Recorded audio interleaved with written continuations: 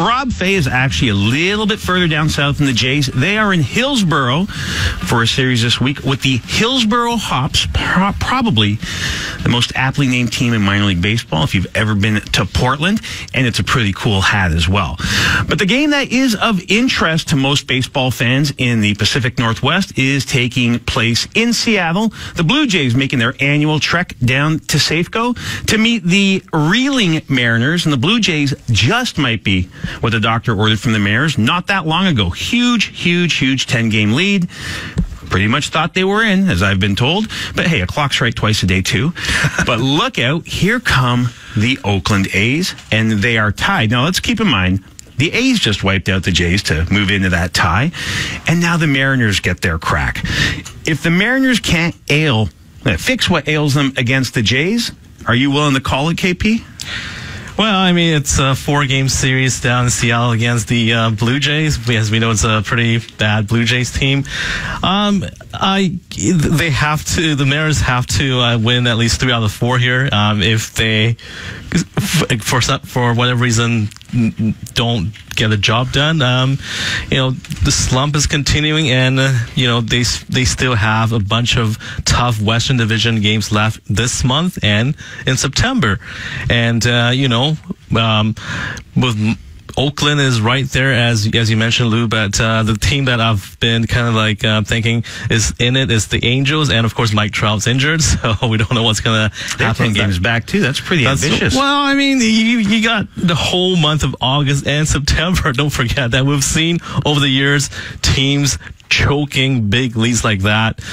So, I mean, with Felix Hernandez going today, he basically has to pitch well. The GM has come out, Jared DePoto has come out and kind of suggested that, hey, if the results aren't there, he might not get another start. So the pressure is definitely on Seattle. The Blue Jays, no pressure at all. So it should be interesting to see what happens this weekend.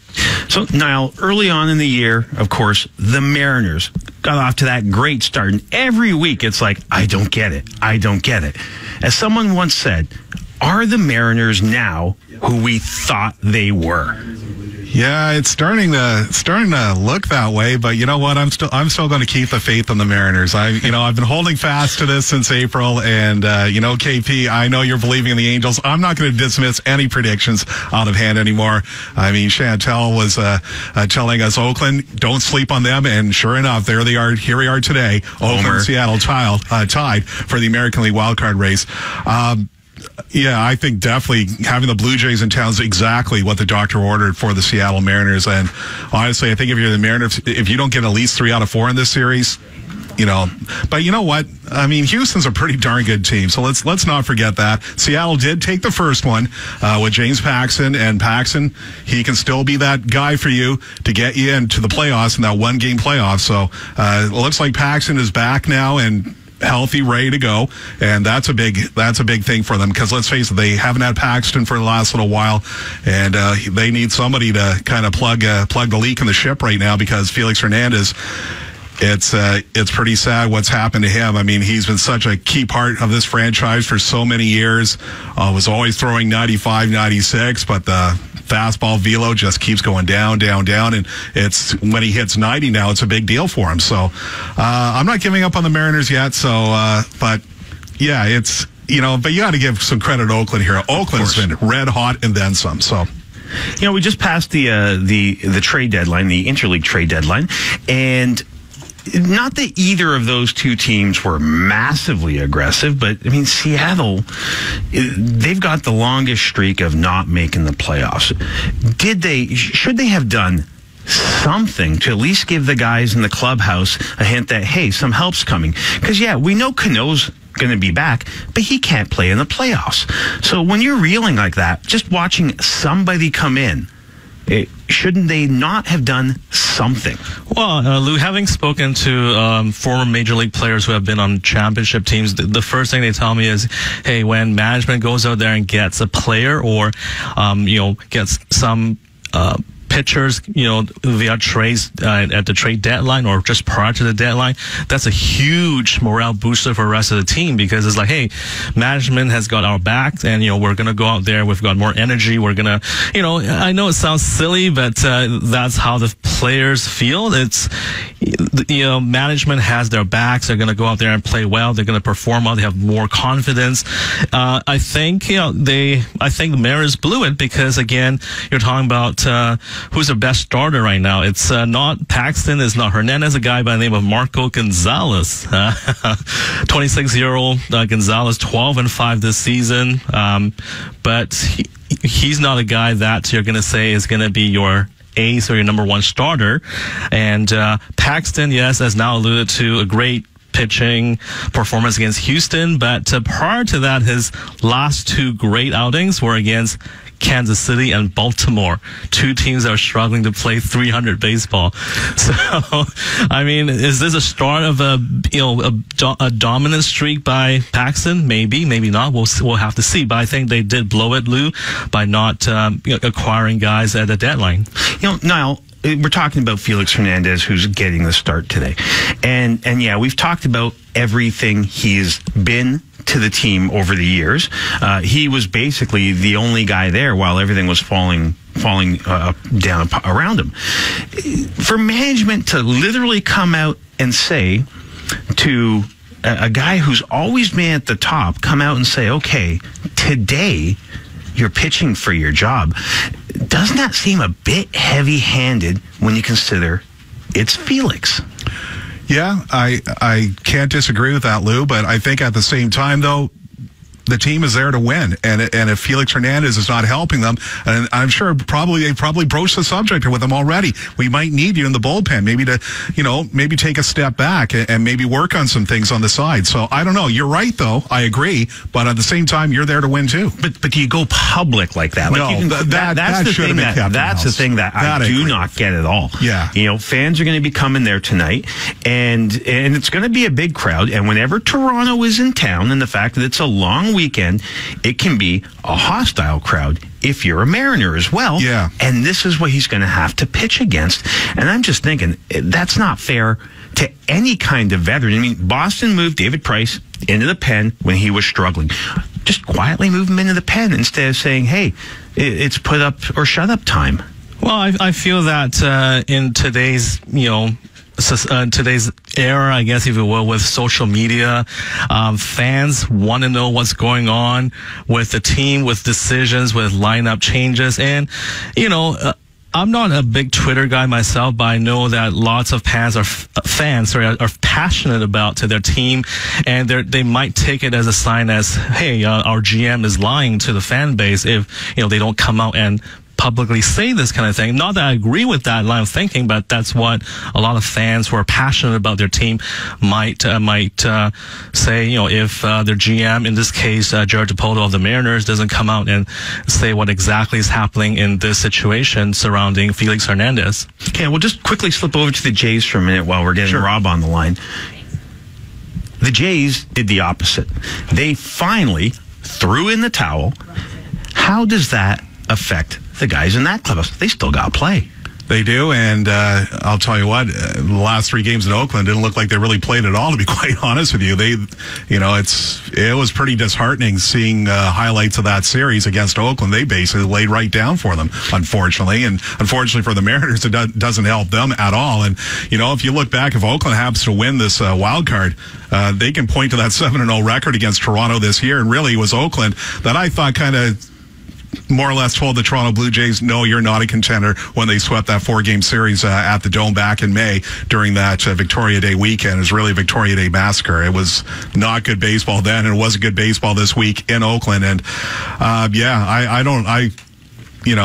was kind of reading an article today about some of the guys who are, Aaron Loop, they're sad to leave, but also a chance for them to go to a contender. So that's where things stand right now. I don't know how the Jays are going to get through the next 2 months, to be quite honest. Yeah, we're joined on the line right now by a special guest. As a matter of fact, it's the host of the show down in Hillsborough, suburb of Portland. Rob, we're just talking about how picking up a player or losing a player can have an effect on a locker room. And you've seen this firsthand with the C's over the years. Kevin Pillar, players like that, where that guy shows up and it's like, hey, man, we're going somewhere now.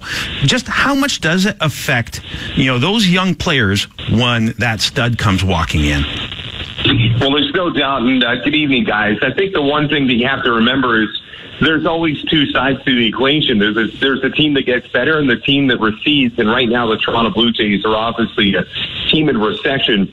And you got to remember, more than just baseball players, these guys are families, and they've got, wives and children, and there's a whole lot that goes into the decision to move a player. So, from a fan's perspective, you're looking from a salary cap perspective, you're looking from luxury taxes and just, statistical sides. But, you've got wives that are friends with other wives on the team, and they sit together. And in addition to take a guy like Aaron Luke leaving town, he's got to make sure that his family's ready to go. He's got to make sure that his kids are ready for school. And, there's so many things that go into that. So the good thing is when a player usually shows up, the team is really quick to embrace and welcome a player. But you are obviously the team that loses that player looking around the clubhouse saying, okay, well, who's going to step up and be the leader? Who's my wife going to hang out with now that her friend is all of a sudden in Los Angeles or Philadelphia? And those are the things that you talk about in a clubhouse just as much as wins and losses. Exactly, Rob. This is KP here. So I guess what I want to ask you, Rob, is with the Blue Jays' current situation, having lost so many games and having lost so many faces, what is this going to do to the team the last 2 months of the season? Well, I would call it an open audition. It's an audition for players that are obviously looking to come back, and even for some of the young guys who want to play well in front of John Gibbons. Now, that is the secondary part to the equation. Is obviously John Gibbons has no bullets left in the chamber. He's at the mercy of the rest of the American League from this point until the end of the season. And the million-dollar question that I think is starting to, answer itself is, will John Gibbons be the long-term solution for this organization? I got to think he's next on the list of things to move on from.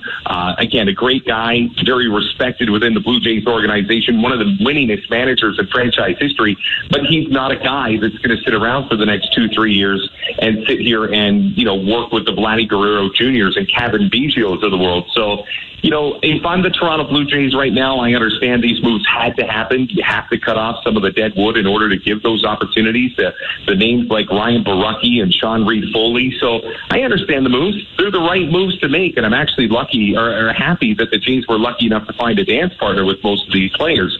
But now comes the tough times. I mean, everybody wants to talk about the Blue Jays having a rebuild. Well, guess what? It's now sitting right in your lap, and I look at it just like a 2-month audition.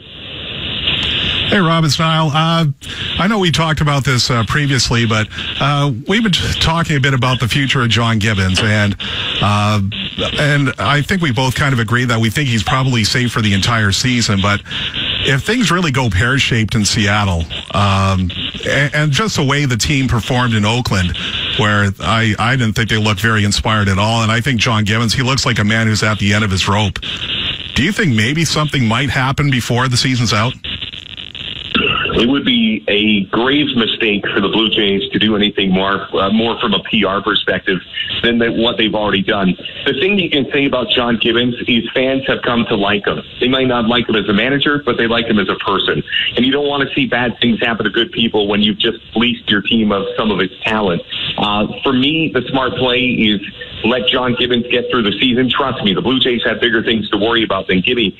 But I also say to myself, I would be mystified if they brought him back long term. And that to me is one of those things where you sit there and you say to yourself, okay, good guy, likable, but he's also a veterans manager, a guy that leans back in the chair and lets the guys run their own operation. It's kind of like a small business within the clubhouse. And I think right now you're going to need a guy that's got a little more structure. He's very understanding of what the minor league system looks like for the Toronto Blue Jays right now. And a couple of names that are being bandied about right now. And you mentioned there's a name at AAA, but for my money, I'm going to put it out there again, and I'm going to bang this drum as much as I can.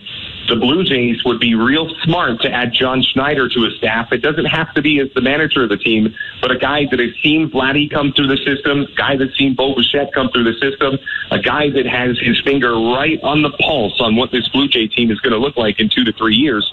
So from that perspective, you know what? You can go a couple of different ways. Last thing you want to do is bring in a name. Last thing you want to do is keep dead wood. So to me, he lasts a season and then you move on. You know, Rob, it's interesting that you brought up John Schneider's name, because as we're talking about this here, I'm thinking, okay, come September, when they, of course, expand the rosters, now you're really talking about the open audition for next year. And obviously, the minor league teams, their playoffs won't go quite as long. Do you think, and this has happened before, where a manager is moved with, say, 20 games left, just to kind of give someone a fresh chance in there and play the young guys? Do you think it might come to that? Yeah, I mean, it could. I don't know really what Ross Atkins and Mark Shapiro's history is when it comes to those situations, but it wouldn't be the worst decision to make. I mean, you've got right now, realistically, 3 or 4 guys that could probably break through and give you a couple of innings in September. I don't know if I would rush position players. I know that people are going to say, well, if Vladdy has a good week or two at Buffalo, that maybe he'd be a September call-up. And you know what? He might be, because I can tell you this, and this is the only reason that you bring up a guy like Vladimir Guerrero Jr. this season, is I can tell you right now, the hardest thing in Toronto to sell is tickets to a Blue Jay game, because no fan in September, when your team is 30 games out after the run that they've had over the last 3 years, nobody's rushing to the box office. So what brings the boys to the yard? It would be a guy like Vladdy Guerrero Jr., but that would be it. He's the only player in the system that would garner ticket sales at this point. So I think TV ratings are going to be down, radio ratings are going to be down, ticket sales are going to be down, and Rogers has to. I think we just lost Rob there. Maybe the phone service down in Portland isn't as good as we thought, or maybe Rob skipped that payment. So we'll work on getting Rob back for a couple of minutes. Yeah. But yeah, I mean that's the truth. If you're going to bring Vladdy Guerrero up, it's for one reason and one reason only, and that is to sell seats. And I'd be concerned about that, because even if you only sell 3,000 extra seats a game, okay, which is a possibility. Yeah. Well, that's going to be 30,000 extra seats. Well, you know what? I don't know how much it's really going to move the needle as far as Guerrero, being called up to Toronto. I'm sure it'll lead to a few fans, but I don't think it's going to be 50,000 a night at the Dome. I mean, I think winning is really the only thing that brings fans out to the ballpark. Now, Rob, are you back? If you are, I am. The irony is I have a phone plan with Rogers, so they must have heard me ripping them, and they're ready to cut bait on me before I even finish my thought on it. But bottom line, and Niall, I completely agree with you. It doesn't move the needle a lot, but at least Guerrero raises a few eyebrows as everybody wants to see the future of the organization. Well, Rob, forget the September call-ups for now. What about call-ups right now? Because tonight down in Seattle, we have a guy, Tyler Clippard, making his first start in the big leagues in 10 years. His last start came in 2008. So why not bring up a guy to make the start instead of having Clippard, who we know is not, a long-term part of this team? Why not just audition some guys right now? Well, I think it's what environment do you want your future playing in? And I think right now you got a pretty good situation going on in Buffalo. You got a pretty good situation in New Hampshire. They're playoff bound. So, I mean, it's one thing to send a kid to the major leagues and say welcome. It's another thing to put him in an environment where you can succeed. And right now I can tell you two things. That Blue Jays clubhouse is real quiet, as everybody knows they're playing out the string. And then you also look at it from really a productivity standpoint. And where is that player best served? And the media is looking for stories. The team up in Toronto right now is a little, disenchanted. So why not just keep them where they are, where they can at least succeed and play with a winning team? And, then at spring training, decide what you've got and put your ducks in a row. For me, I wouldn't bring them up, because Toronto, for me, is the worst case scenario, or at least the worst environment to put them in. Hey, Rob, just one last question. This coming out today about Dalton Pompey, that he was pulled from a game recently after a disagreement with Bison's manager, Bobby Meacham. And I know we've talked about this before. We've been questioning the future of Dalton Pompey. It looks like it looks like it's pretty much sealed. I think that incident may have sealed his fate, no matter who's right or who's wrong. And it's unfortunate because Pompey looked like he was starting to come on again with the bat, and it just looks like his days with the Blue Jays organization are probably coming to an end sooner rather than later. Well, I said it down at spring training that the Jays didn't have any vested interest in Dalton Pompey, whether you look at him from a health perspective or an ability perspective, and I was dragged through the mud for even mentioning his health. But the reality is Dalton's obviously frustrated. He was the next big thing in Toronto, if you remember, a couple of years ago. It just never came to be because he either A, couldn't stay healthy, or B, do anything more than steal the odd base. So the Blue Jays probably gained him this season just to see if they could fatten the pay a little bit and maybe get him in a part of a deal. But Dalton Pompey, for me, on the depth chart of outfielders that I would call up, he's not even in my top three at this point. So I'm sure he's probably frustrated. I'm sure that the Blue Jays are probably frustrated. You got to remember, this is one other thing that a lot of people don't take into consideration. That's not Ross Atkins' guy. That's not Mark Shapiro's guy. That is an Alex Anthopoulos prospect that really the new regime has no vested interest in. Cooley's Canadian. So is Rob Ducey. So is Rob Butler. At the end of the day, Dalton Pompey has not done enough to step to the forefront when he is healthy. And when he's not healthy, I think those numbers actually outweigh the healthy games. So to me, you cut bait with the guy. Maybe he signs as a free agent somewhere else. And who knows? Maybe he turns into a heck of a player. But I saw the writing on the wall 2 years ago. Can't stay healthy, can't produce in key situations, and is starting to get a little disenchanted. For me, I can't cut him fast enough. Rob, we still have about a minute and a half left. Let's quickly switch over to the C's. Now, we remember the first half of the season with that division, and it seems everyone has left off right where, they're right back where they left off, and everybody is packed in. Can somebody break out of this? Yeah, you know what? I look at last night's game as kind of a microcosm of the season. The Vancouver Canadians get out to a lead, then they fall behind. How about this first story? I know a lot of people weren't listening to CanadiansBaseball.com last night that might be listening here today, but the Canadians were down 4-2 going to the top of the ninth, and they get a 3-run home run from Otto Lopez. So all of a sudden, the Canadians are up 5-4. They've got 3 outs to go. They're rushing to get their bullpen ready, and it wasn't enough, and it wasn't in time. They gave up 4 runs at the bottom of the ninth. So it was give us and take it away, and that's the problem for the Vancouver Canadians this year, is they always seem to be one note behind. It's like that bad singer at a karaoke bar. They've got the talent, they just can't keep the rhythm or the beat, and that's why you don't want to hear them sing anymore. So the Canadians are going to have to learn to get on key with everybody else in the division, because I'll tell you this, Spokane looks good, Everett looks good, Tri-City's coming around, but the Canadians really just have to hold the fort for the next 2 weeks. I mean, if you told me that the Canadians would still be in a conversation with a 10-game, 13-day road trip, I'd probably question your sobriety. But at the end of the day, if they can stay within 3 games, 4 games, they've got 17 of their final 23 at home. And if they can stay within the hunt, I think they'll be just fine. But they're going to need to not have what happened last night happen again anytime soon. Thanks a lot, Rob, for calling in and joining us on your own show here. Hold the phone, guys. You guys are doing a great job, man. I appreciate it. Well, have a good time in Portland. Hopefully the C's pick it up again. You can catch that game on CanadiansBaseball.com. And hopefully we'll see you up here next week. Thank you, boys. Appreciate it. Thanks, Rob. We'll be right back talking a little bit more Jays Mariners here on TSN 1040. You're listening to Vancouver Canadians Game Day. The worst batting order, and keep in mind there are guys hurt, that I have ever seen the Toronto Blue Jays put forward. This reminds me of some of the C lineups in the Oakland days.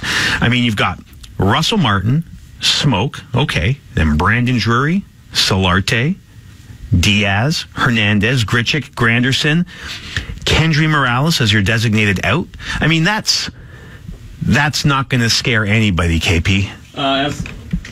Absolutely not, Lou. And they do have some guys injured. But the funny thing, of course, is if we're looking at right now, I know guys have been injured and whatnot. Pilar's not in the lineup and all that. But interestingly enough, this season the Jays have outscored the Mariners, and they have also out-homered the Mariners. So if we're going to do like a comparison by position, I don't know. It might be a push between the two teams. Well, when you take into account the stadiums, the Jays should out-homer the Mariners. But you know what? There is some hope on the horizon, Niall, because, you know what? The batting order looks pretty bad, but then you've got that starting rotation. Now, we've talked about Clippard going tonight, and you have to remember the Jays, traded away some bullpen arms. So where is that? Okay, here's something that we can lean on. I mean, right now, as it shapes, Marcus Stroman's the ace of this starting staff, even though Clippard has a better record.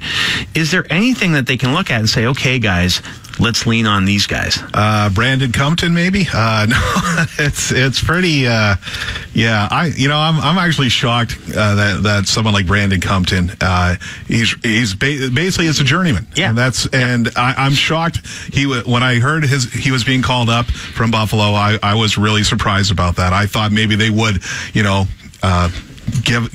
somebody like a Sean Reed-Foley a shot. Maybe TJ Zoik even. I don't know. It's just but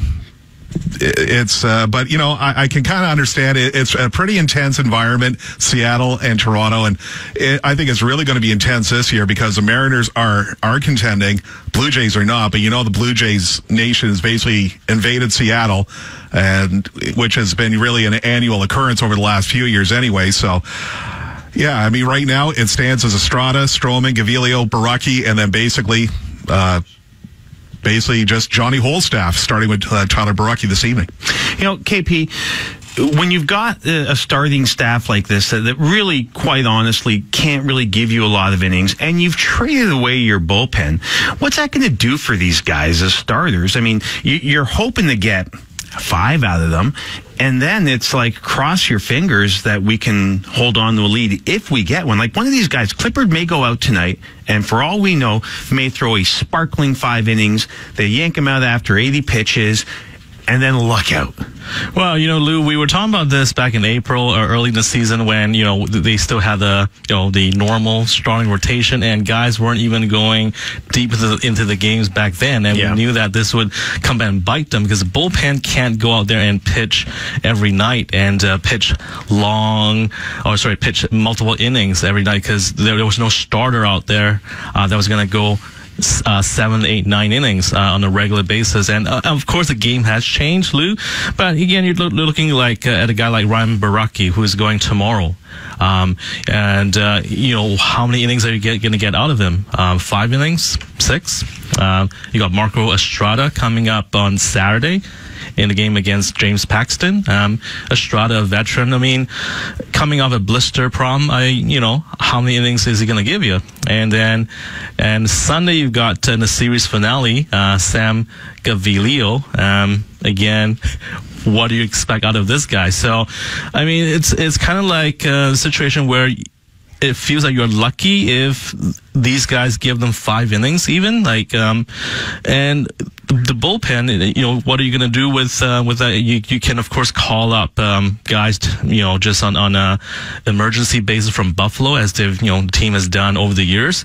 But this is not going to be pretty in terms of how this pitching staff is going to look the rest of the season. And of course, I guess a lucky thing for the Blue Jays this weekend is that they're playing against a Seattle team that isn't that good offensively either. So, I guess if you're a Blue Jays fan, you keep your fingers crossed. Just one stat to throw out, and I don't like using stats too much. In all of Major League Baseball, only one team has fewer quality starts than the Blue Jays, and that's Kansas City. Oh, Kansas City. Wow. That's what I thought, too. I'm like, really? Only Kansas City has 34 in 107 games. Okay. The Jays have 35. Second worst. Houston, of course, leads the majors with 73 out of 110 games. Phenomenal stuff.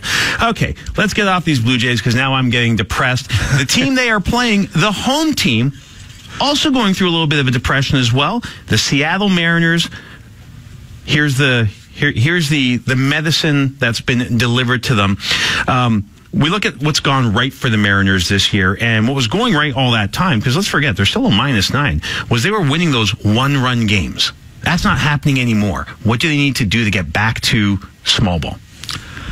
Well, Yeah, I think it's just basically a case of getting back to the basics. Actually, just before we get on with the Mariners, I think we might be a little optimistic about Tyler Clippard, considering that he's only pitched his longest outing this year. It was only his last couple of outings, 1 1/3 inning. So maybe if the Jays get 2 out of him, maybe they'll call it a night. Auditioning for Tampa. Yeah, that's right. That's right. The opener. But yeah, I think for the Mariners right now, I think they just kind of have to reset and say, look, the lead's gone, but you know what? There's still basically 2 months of baseball left to go. Just take a deep breath. They know Robinson Cano is going to be coming back pretty soon. I know he's not going to be available for the playoffs, but you know, that's something that they can hang their hat on. James Paxton getting healthy again. That's something else they can lean on. And Wade LeBlanc, Marco Gonzalez, that's been a pretty decent trio of Mariners starters, and their bullpen's outstanding with Diaz and Colomé. And I like how they beefed up their bullpen at the trade deadline. So I don't think all is lost for the Mariners here. Well, hopefully for their sake, they do something this weekend, because they do have someone to beat up on if they can. We've only got one segment left. We're going to bring you right up to the Mariners and Jays. Rick Riz down in Safeco. I believe Matt Sakaris and Blake Price are down there, probably enjoying some Washington State beer. But we're going to come back and finish talking about the Jays, the Mariners, and maybe we'll sprinkle in some more Major League Baseball talk. You are listening to Vancouver Canadians Game Day here on TSN 1040. I think Paul Beeson, I think he was the one who might have put a bug in the ear of the schedule makers. And Paul Beeson, who did work in the commissioner's office, he's got a bit of pull there. And I think he might have led the way. I think I read something to that effect that I say, can we maybe just look at getting Jay Seattle on weekends in Seattle more often? And looks like it's been paying off, and fans are definitely liking it. So, I mean, it doesn't seem to matter when they come, they'll come. Oh, yeah. I mean, I've been the one in the last few years just because I'm busy, and it was a weekday. Yeah. So we all played hooky and went down there, and it was Batista hit a home run. Nice. Thank you very much. But of course, and the Mariners won, and yes, enjoyed some fine Washington beer. Now, as usual, when we are off mic here, we have some very, very interesting conversations, sometimes better than the ones we have on air. And we're talking about Sean Kelly. Now, you may not know who that is. He was a relief pitcher, for the Washington Nationals. And while they were in the midst of hammering the Mets, he gave up a home run, which made the score 25-4. So, I mean, hey, you know, it's getting close. And he walked off the mound and threw his glove to the ground. Not just soft toss, overhand slam. Very, very next day, the Washington Nationals designate him for assignment, which is a polite way of cutting a player. Yeah. Because they're either going to send him to the minors or waive him. I like it. I really, really like that they're doing that. And I understand they wouldn't do that with a star player. But now, as you were saying it, respect the uniform. Yeah, respect the uniform. And let's face it. I mean, when you're getting it handed to you like that, 25-4, frustrations are running high, and I think Sean Kelly probably wondering why the heck is he out there. Probably questioning. Well, unfortunately, sometimes there are parts of every job. Everybody has to, do their job, and I guess Kelly was not in the mood for it. And it's unfortunate. It's unfortunate for Kelly. I'm sure he'd like to take that back right now, but I think he's talented enough that somebody's probably going to pick him up. And I think really it's a lesson learned. But things have been just rough in Washington all season long. It's been a very disappointing year. There was talk about Bryce Harper maybe being traded at the deadline, but the Nationals electing to keep him for now. I don't know if they've even tried to clear him on waivers. Who knows? I mean, trades still can be made, but at this point now, players have to clear waivers, and yeah, I mean, you just can't show up your manager like that. You have to, act with some sense of decorum, for lack of a better word. KP, now that game was already out of hand. We said what the final score was 25-4, worst loss in Mets history, which is saying something because they were really, really bad for a really, really long time. There's a lot of unwritten rules in baseball, And when a game scores like that, I mean, they brought in Jose Reyes, for crying out loud. At what point does a player have to say, okay, guys, the game's over. Let's just get through this and we all go home? Or if you're the Nationals, do you do what they do in football? It's like yank everyone and start putting in the scrub so no one gets hurt. Like, Yeah. Well, I mean, if you're ahead by that many runs or down by that many runs, there's always, the risk of having someone getting hit, maybe in retaliation for something that happened early in the game or early in the series. This will be the time to, send some messages that way.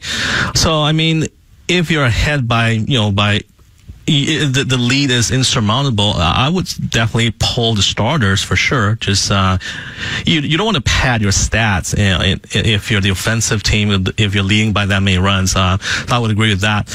But on the other hand, you still want to play the game in a respectful manner. And I remember in '92, and this is a totally different situation, when Jack Morris was going for his 20th victory. I believe it was in Yankee Stadium, and the rain was coming down. That's right. I think it was Alfredo Griffin who was swinging at 3 very wild pitches to try to get the game over, to get to the 5th inning. That's right. Yeah, that's when it would be an official Griffin game. With that wild swing. Yes. So I mean, you still have to respect the game and play the right way. But I don't have a problem with pulling starters. You have to wonder if there should be a mercy rule in effect at some point.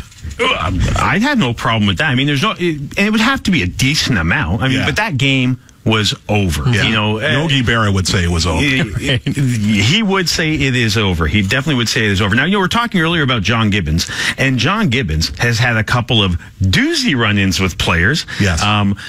Both of whom, not too long after, kind of disappeared, of course. There was Shea Hillebrand, and then, of course, the famous Ted Lilly situation. That's right. I think, when Gibby came out to the mound, I think Ted Lilly threw some kind of strange pitch. I don't know if it was an Ephus pitch or something like that, but John Gibbons came out and said, "What the heck are you doing?" The sanitized version, and things just kind of took off from there and continued down to the clubhouse. Yeah, Ted Lilly basically would not give the ball up. Took his ball and went home. That's all the time we have for tonight. We will not be on the air next week, and following that, of course, the C's are back in town. Lots of baseball still coming. Jays, Mariners, Rick Riz from Safeco Field, right here on the home of baseball, TSN 1040. You've been listening to Vancouver Canadians Game Day.